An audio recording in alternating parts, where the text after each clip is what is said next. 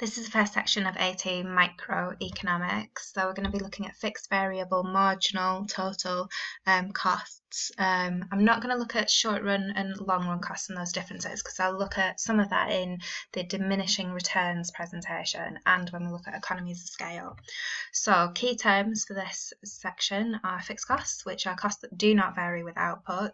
And an example of this would be rent. So you have to pay your rent. It doesn't matter if you produce 100 units or 10,000 units.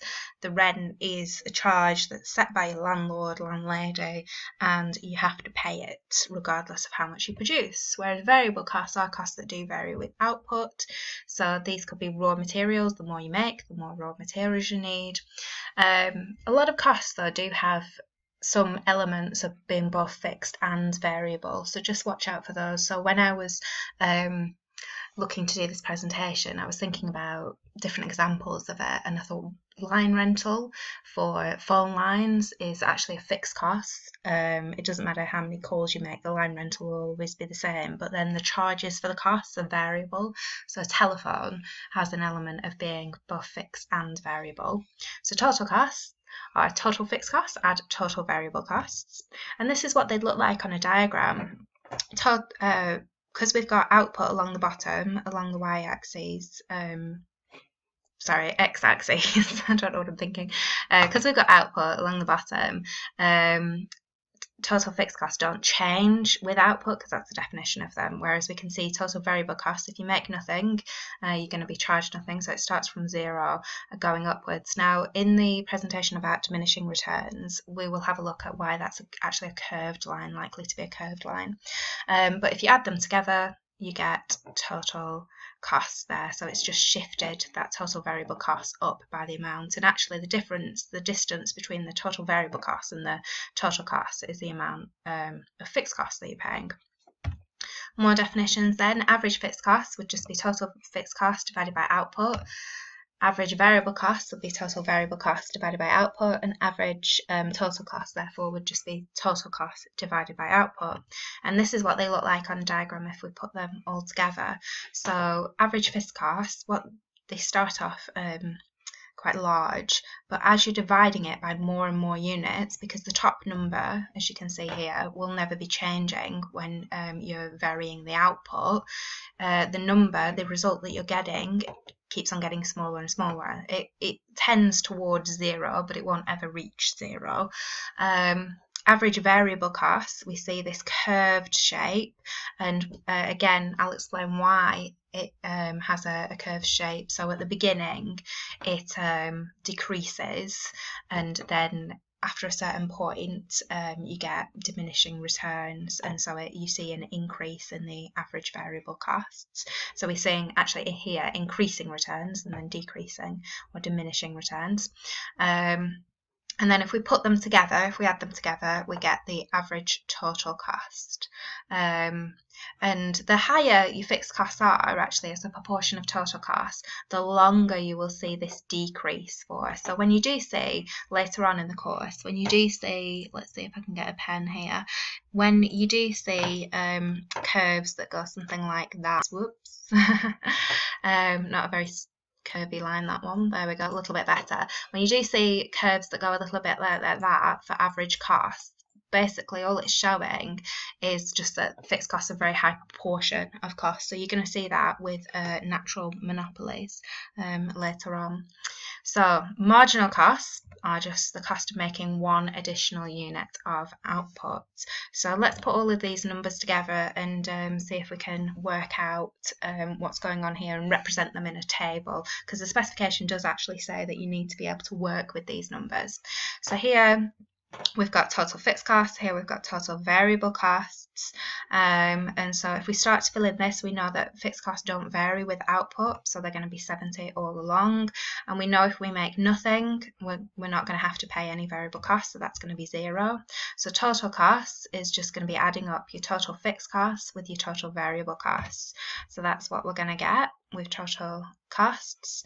Average fixed costs is, as I said before, just getting this fixed cost and dividing it by the quantity. Now you can't divide something by zero, so that's why I've got a little dash there, but those are the average fixed costs right up to producing 6 units.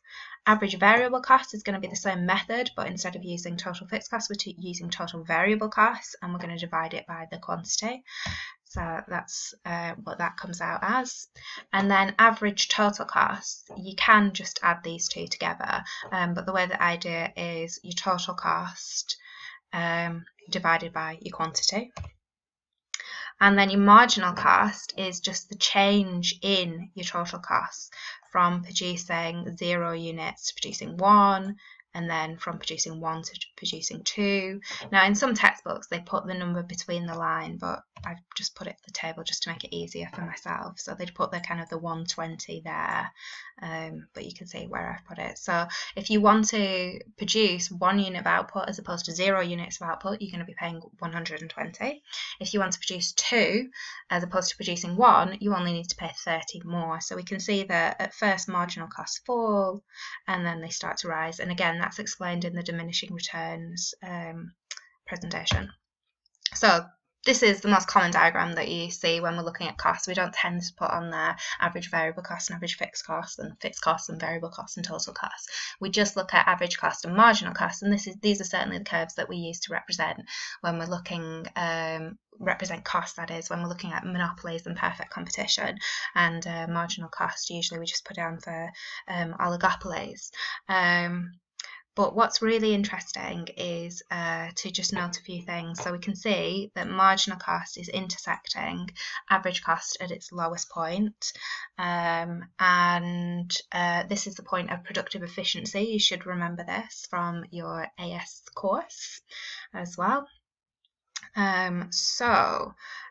What happens when we start to adjust some of these costs? So what would happen to this diagram if fixed costs increase or decrease, and what would happen to this diagram if variable costs increase or decrease? So this was my table that I had just a few seconds ago.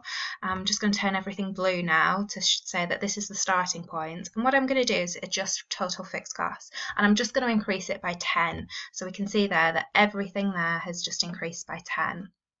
Okay, so what impact does this have on the rest of the chart? Well, it's going to have an impact on total costs. Everything there is going to also increase by 10. And when we're looking at average fixed costs, this is also going to adjust as well. So we're dividing still by the same quantity, but total fixed cost has changed. And then it's going to have an impact on total average total cost as well. But what we can see here is it has no impact on marginal cost, and this is quite significant really. So if we look at this diagram, what will happen is it will look something like, and it's not very easy drawing with this, that was a bit of a rubbish line. It'll look something like this, okay?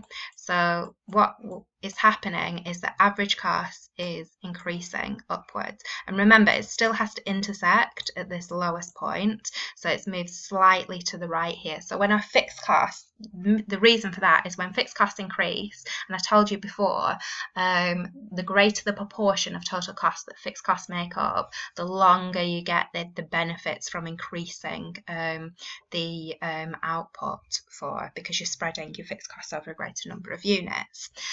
But we can see there that marginal cost, I haven't drawn another marginal cost because marginal cost didn't change. Okay, so this is significant because I've got a nice slide here. So changes in fixed costs mean that the average cost curve shifts. So upwards for an increase in fixed costs, downwards for a decrease in fixed costs. But it has no impact on marginal costs. So when we're thinking about the profit maximising output of firms, because a lot of them will be thinking about this, we're thinking about marginal cost equals marginal revenue for the profit maximising output.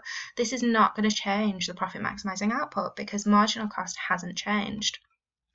However, it will reduce the supernormal profit made because, and I can't show you on that previous diagram because I didn't have average cost and I didn't have average revenue, I didn't have marginal revenue. But because the average cost has shifted upwards, it's going to reduce the height of the supernormal profit box. And you can, if you want to, you draw that diagram out and you'll see that result. So that's fixed costs. We know it's not going to have an impact on marginal costs, but it is going to reduce supernormal profit, although it's not going to change the profit maximising output. So what happens when we adjust variable costs? So there I've just adjusted variable costs a little bit, not equally, for fixed costs, I just adjusted it by 10 each time. Total variable costs have adjusted a little bit differently in this case. Again, you need to watch the diminishing returns presentation if you want to really fully understand why that happens. But we have that change to total cost because we have to add total fixed cost to total variable costs. We're going to change average variable costs as well. Average total cost is going to change, but we can see here that there is actually a bigger difference between 70 and 200 than just 120. Now it's gone up to 130. We can see there's a bigger difference between 200 and 235. It's gone up to 35. So we can see that marginal costs have actually increased there as well. So on a diagram, I don't feel that I'm going to do very well at this. Okay, so, and I'm already not doing very well. Let's try that one again. I'll do it in a different colour. Here we go. Right, average cost, first of all. We're going to see this moving up. Okay, not so bad. Much easier if you've got a pencil. I'm doing this with a mouse. Okay, and then we know that marginal cost has to average cost at its lowest point, and you can see me just trying to adjust my diagram here so that I can get up to the lowest point. But what that's going to mean, a little bit, oh, my marginal cost is going a lot better, or it was doing. So there we go. You just have to imagine, use your imagination now and imagine that that is actually the lowest point, and that's kind of central. But we can see there that if I imagine a little marginal revenue curve, okay, we can see that the profit maximizing output, because marginal cost has changed, has actually changed. Okay, so what do we get when we get changes in variable costs? We get a shift of the AC curve upwards for an increase, downwards for a decrease.